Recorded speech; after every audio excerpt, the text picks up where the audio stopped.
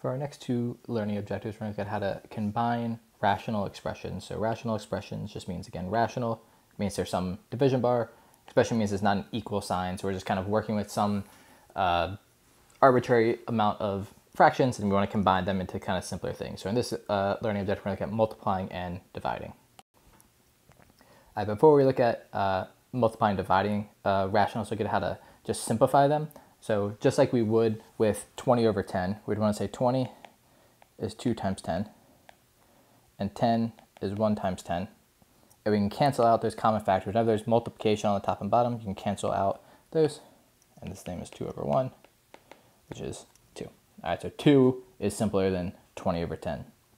9x squared over 3x, well, 9 is 3 times 3. X squared is x times x. 3x is 3 times x. And again, you can cancel out things that are common on the top and bottom. That gives me 3x. All right, so we always want to try to cancel out things on the top and bottom. If there's the same thing on the top and the bottom, we want to cancel it out.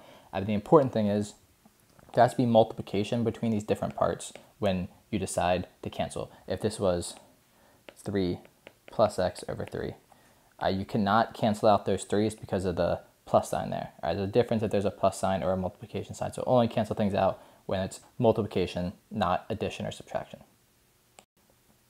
All right, so say we wanted to simplify this expression, right? A lot of people will be tempted to cross out these x's because there's an x on the top and x on the bottom, but that x has a minus sign next to it, not a multiplication symbol. This x has 2 subtractions next to it. So we can't cancel out those x's because that's not how simplifying fractions work. You have to write it as multiplication.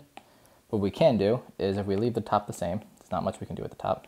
The bottom is a quadratic, which means we can factor it. So we think about factoring. We're looking for the two numbers that multiply to give this number and add to give this number. And that's going to be, let's see, -6 and -1. It's going to be -3 and +2. But now on the bottom, I've changed it to multiplication between two different parts. I have x minus 3 times x plus 2.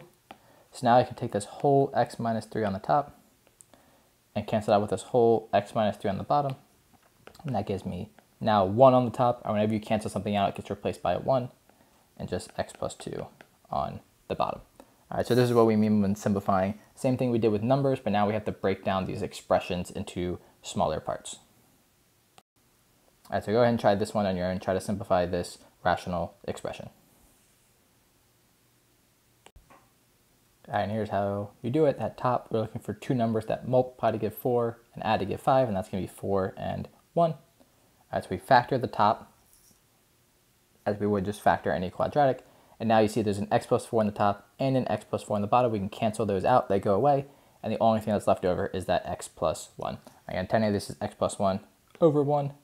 When you divide by 1, it just goes away. So it's just x plus 1 is the simplest way you could write your final answer. So now that we know how to simplify fractions, we can talk about multiplying and dividing. All right, so dividing fractions, remember if you're dividing fractions, you can always do keep, change, flip. So you keep the first fraction the same, you change division to multiplication, and you flip the second fraction to its reciprocal. All right, so we did this before in our very first unit. It's not going to be any different now that there's x's involved. But when you do that, you change division to multiplication, so then it turns into a multiplication problem. And when you multiply fractions, that's the easy one. You just go across the top and across the bottom. So when you have two fractions, you just multiply those two top pieces and you multiply those two bottom pieces. All right, so let's say this is our example. We want to take x minus 1 divided by x plus 3. All right, so this is one rational. And we're going to divide it by our second rational, x plus 4 over x plus 3.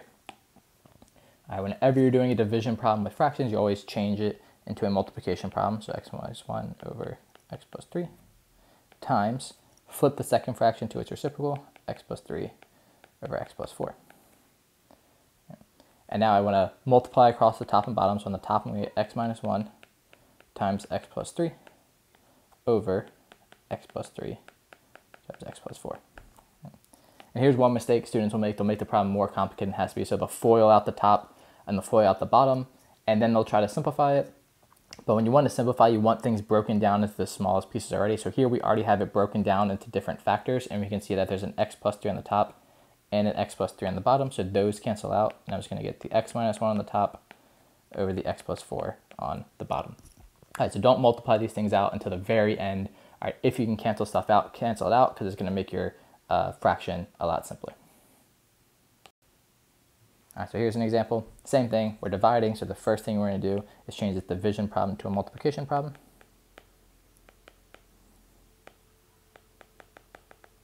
Times, we're going to flip the second fraction.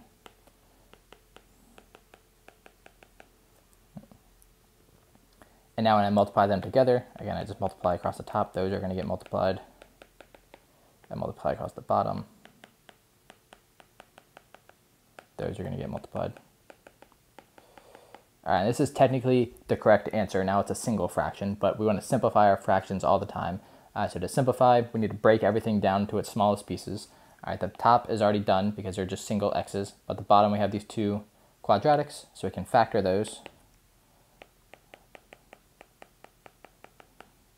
All right, so you can see factoring quadratics is not going to go away at any point. This one, multiply to 3, add to negative 4, that's going to be negative 3 and negative 1. All right, so that's the first quadratic factored. The second one, multiply to 8, add to 6, that's going to be 4 and 2. So we've taken these big quadratics on the bottom, broken them all down into their smaller pieces, and now we see, well, there's an x plus 4 on the bottom and that x plus 4 on the top. There's x minus 1 on the bottom and that x minus 1 on the top. And again, if you get rid of everything by canceling out, that leaves you with a 1. On the bottom, we have the x minus 3 left and the x plus 2 left. All right, so really, these problems are just a lot of factoring and kind of figuring out where you can cancel things out.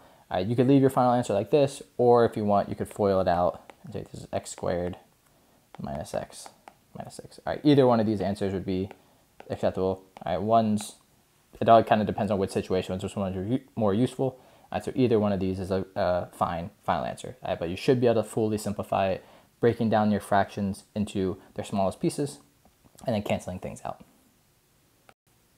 All right, so here's one for you to try on your own. Divide these two rationals. And here's the final answer I got. So first thing, change it to multiplication. Multiply across the top, multiply across the bottom. All right, in this case, you only had this one quadratic, so you factor that one. All right, multiply the negative 4, adding to 0 is negative 2 and positive 2. All right, you can cancel out the one common factor on the top and bottom, and then get your final answer here. And again, that final answer is fine if you want to stop there. All right, that's perfectly acceptable. If you want to, you can FOIL out the bottom and then get that as your final answer. Again, it all depends on which scenario you're in, which one's more useful in general. So just for this objective, it's probably better just to keep it in the factored form because it's less steps.